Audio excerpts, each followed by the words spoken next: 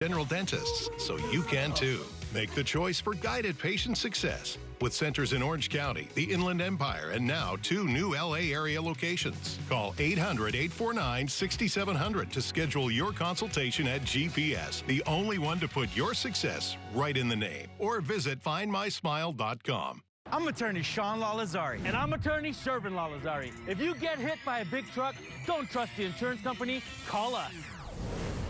We're the Law Brothers. These big companies have big insurance policies, but they'll do everything they can to pay you as little as possible. My brother and I will fight them to get you the big money that you deserve. Call us. We're the Law Brothers. Hurt by a big truck? Call 310-777-7777 or visit lawbrothers.com. Watch Off the Clock, weekdays at 2 on KTLA 5.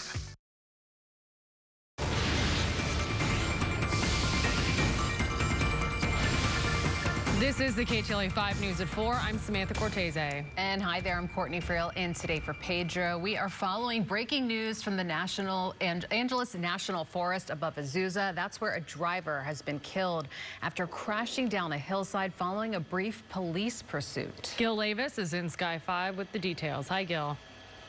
Hi, Sam and Courtney. You're looking at the scene here. This is on Highway 39 at the Morris Dam. Now, this all started this afternoon when Azusa police got the call of for a welfare check of a person in their city.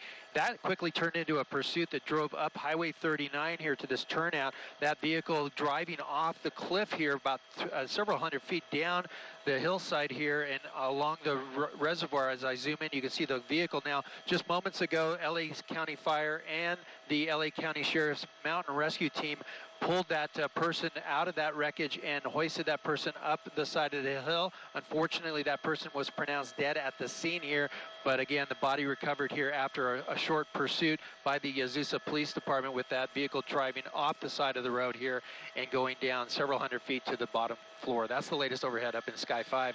I'll send it back to you in the studio. All right, Gil, thank you. Now at 4, a judge has handed down the maximum sentence to actor Danny Masterson following his rape conviction earlier this year.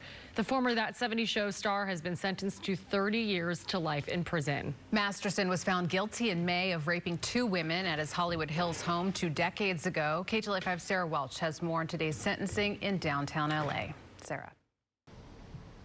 There were no cameras in the courtroom today. Danny Masterson showed no emotion as his victims gave their statements. One called him disturbed and violent. The other said prison is where he belongs. And they got their justice. It's a long time coming. 30 years, the max sentence for actor Danny Masterson following 2 rape convictions back in May. Thrilled for the victims. I'm very happy for the victims because this was a day that they had been looking forward to. Obviously, we are very disappointed in the sentence the judge handed down today. 20 years ago, the assaults took place at Masterson's Hollywood home. The women claim that 70s show actor gave them drinks that made them woozy or pass out before he violently raped them. Masterson has maintained his innocence. And though we have great respect for the jury and for our system of justice, sometimes they get it wrong. And that's what happened here.